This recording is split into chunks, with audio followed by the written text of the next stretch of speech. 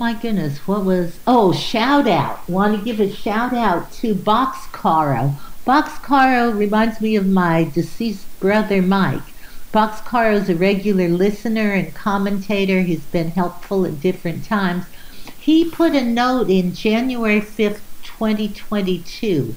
He did a review of one of the broadcasts, and I think it was at the same time that same week we were doing our monthly broadcast together, and I had had a note to mention the book that he cites in his review, and I didn't do it. And then when I saw the archive, I saw Boxcaro's comment, and I would encourage people to read the book and also to check out the YouTube video link he posted.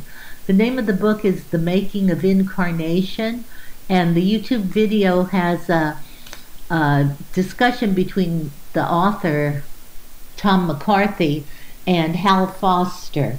And it's a really creative exploration of technology, data collection, just a pretty concise cutting through of the problematics of our present era and the technology. And he throws in history from all over the place, the rhythm of the whole trajectory of technological development and how we got here today, and makes the story based on the creation of a dystopic science fiction movie that's being produced. And within this story is a look back at I think it's Gilbreth, the motion time studies, motion and light, that were done in the 50s, 60s by this husband-wife team that developed extensive archives of people working and lighting their fingertips and analyzing motion and time study, motion, light, which is, it's the virtual world that's trying to be imposed upon us to replace the present one. So anyway, those are my four opening shots. Very fine. Oh, that's good. Thank you for sharing those. I think I'll try to get in on that. Good stuff to talk about a little bit.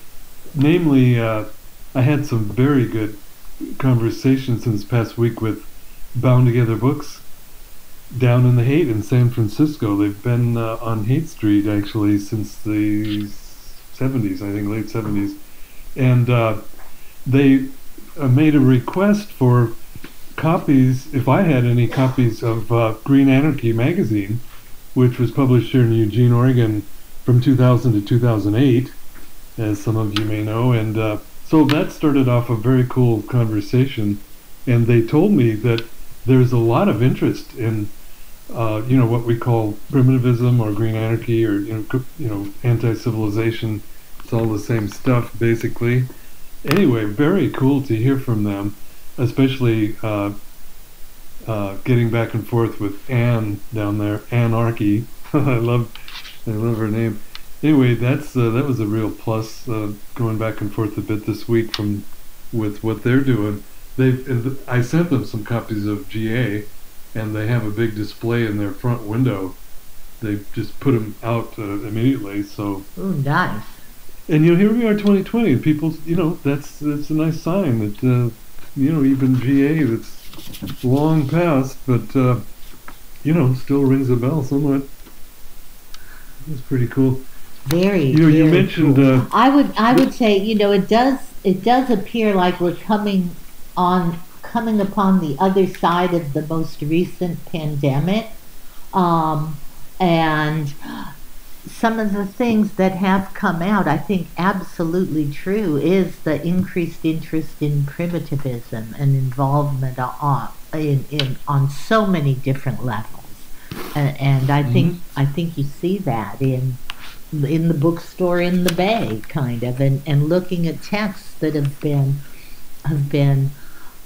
re-looked at, regathered. I was talking to my youngest brother, who who was telling me he was looking on Twitter at something or other, and he talked about how much entry in the Twitterverse, how much discussion back and forth, and you being cited very frequently. Huh. So that's just a random Yeah, you never know. observation. But I do think, even in on so many levels, popular television, the series Alone and Primitivist Skills, that's something that thrived or grew, was nurtured during the That is pandemic. really fine. I mean, we always hope that that's the way things are going, but you can't be sure. And then to get these kind of positive reactions is very helpful, very nice. I think that one, and then just just the increase in reliance that the pandemic put in the countries most hard hit, certainly on technology, and then just maybe beginning more of an awareness or an opening into how damning that is to humanity. And if you look at the aftermath now, though maybe this is premature, I'm looking at this title, Omicron Drives Countries to Accept Virus as Fact of Life. And I think, I'm hopeful that that's what's happened, that we're now in the process, we're over the hump, and that the whole use of technology, reliance on technology, the isolation, the current violence, kind of the blowback, the flash, and we have to, in anger and in sorrow, recognize Minneapolis and another GD shooting by the brutal murder by the cops of another person of color in Minneapolis, just like 2 years ago. hmm George Floyd, all over again. All over again. And that's what I mean, local TV, you're just hearing more and more in response to the increased shootings and all. You're hearing, who wasn't it, Joe Biden, who was saying something about, well, the answer is not to defund the police. And it's like, the answer is way more than that, but that certainly was a good starting point put out, number one, by BLM. And so you hmm just see the whole garbage coming in the back door again to try and keep our language and anger under control. Yeah, that's true. Well, I thought the particulars of it are rather striking, even almost aside from the horrendous fact of the thing. It's usually, or very often the case, you get these video cam recorders that cops are supposed to be supplied with, and more often than not, when they're pulling something off, oh gee, we forgot to turn it on, or it malfunctioned. But in this case, it's really kind of amazing. They showed the damn footage. They're coming in there, they sneak into these, it's a no-knock thing, they let themselves into this apartment, and here's this young Amir Locke, age 22, lying on the sofa with a blanket over himself. He's obviously asleep, so they kick the sofa to wake him up, and you can see in the footage, it's clear as anything, he's got a gun in his hand. That's what's sticking out from the blanket. His head is under the blanket, and instead of just yanking the gun out of his hand, they just shoot him. Right. Shoot him 3 times, and it's not aimed at anyone. I mean, it's just blatant. That, like George Floyd, 9.5 minutes of public execution. Here they supply the video of just wasting this guy. Wasted this guy in 9 seconds. 9 goddamn seconds. And he's dead. It's really remarkable. I mean, and just his parents, talk about occupying force. yeah, it's just, there it is. I mean, His parents it's so called much it to an me, it's execution. just like flashback to Fred Hampton, Mark Clark. Yeah, back then. Yep. Back then. Same thing, you just bust in shooting, kill him cold blood. And, as long as we're back in the dark side of why this all has to come to an end, the pornographic video proudly reduced and replayed over and over the pictures of Syria and the drone strike. Boy, there's so much to. I saw in the Sunday New York Times this past Sunday a piece called "Apocalypse Whatever." I'll just quote that from "Don't Look Up" to "Search Party." We're awash in parables and warnings, but global warming is outpacing our emotional capacity to describe it. Piece by Amanda Hess.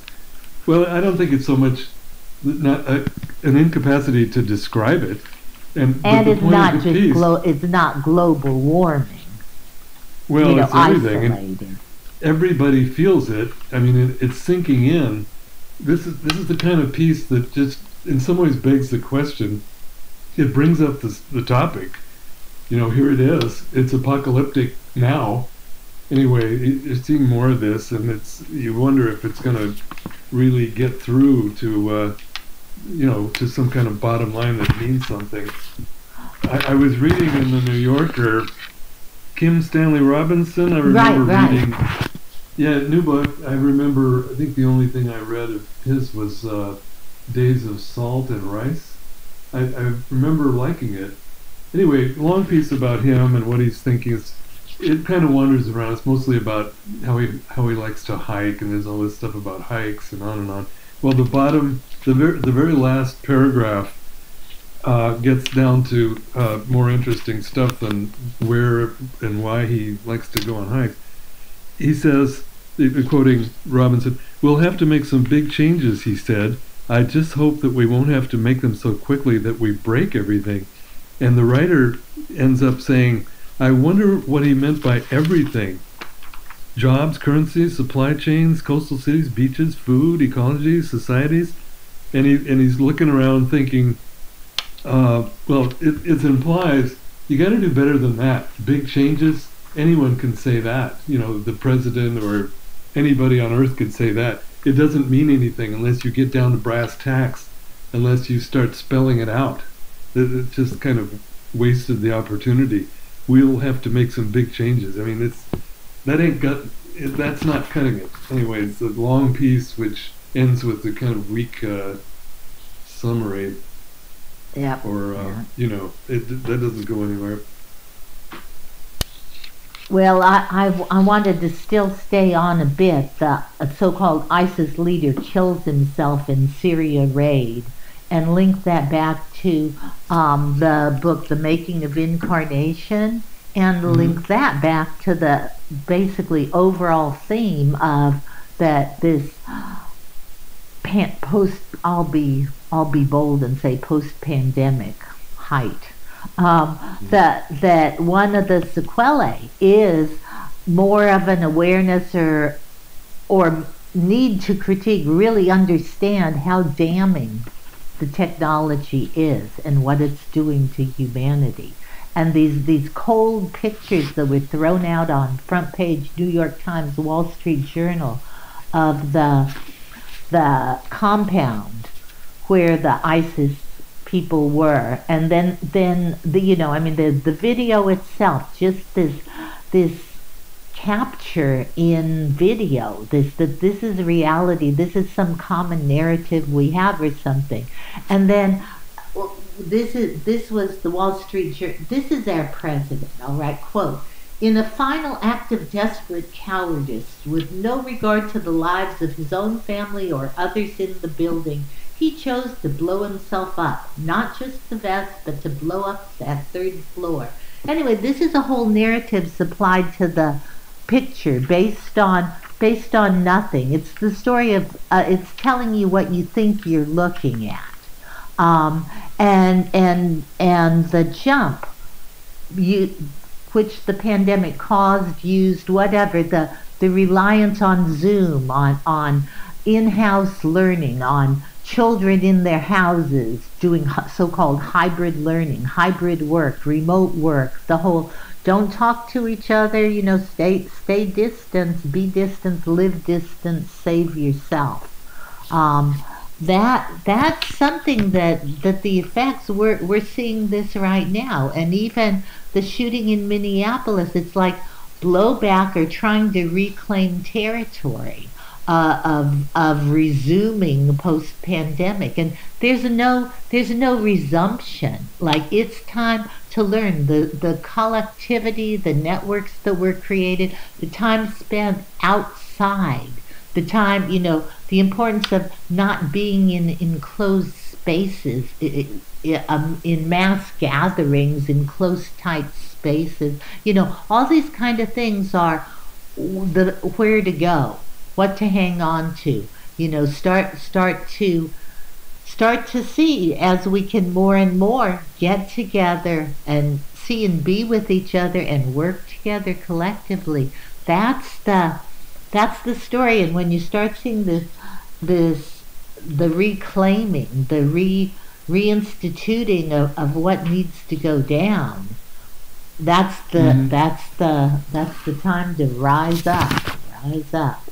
So anyway, there goes Kathan on her high horse again.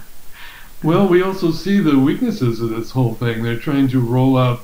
I think I can, if I could, go to the whole Metaverse project. Yes. And what's happening there. There's a lot of news about that in the past week. And it's funny, Wired, talk about, it's up there with Verge in terms of peddling all this stuff, referred to the Metaverse as a deeply uncomfortable, worse version of Zoom.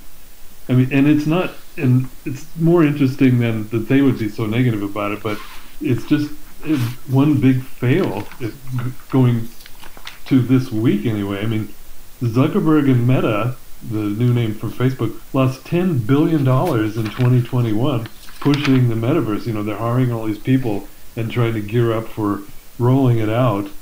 And so the Sunday New York Times said Meta is off to a very rough start, according to Kara Swisher.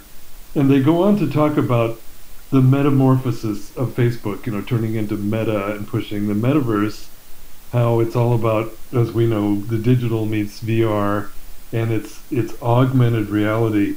That's rich. Augmented reality, it's precisely the opposite. It's when reality is really made to disappear. That's what it's going for. That's what it's really pushing. And it's even worse than that for these people. I mean, it's really not happening. In fact, Facebook, their total number of users is declining. I mean, maybe the whole thing is right. It's being been somewhat replaced. abandoned. The Chinese TikTok is the leading now. That's the. Well, yeah. There's no end of the alternatives. There's a million. Well, of it's these like things, the mutations. It's like COVID. And it's Meta like shares went down 20% last Thursday. That's the biggest one-day plunge in the history of the stock market. So I'm finding this nicely interesting that this thing is just a big flop so far. No, that's been wonderful to see. It shakes the whole economic system.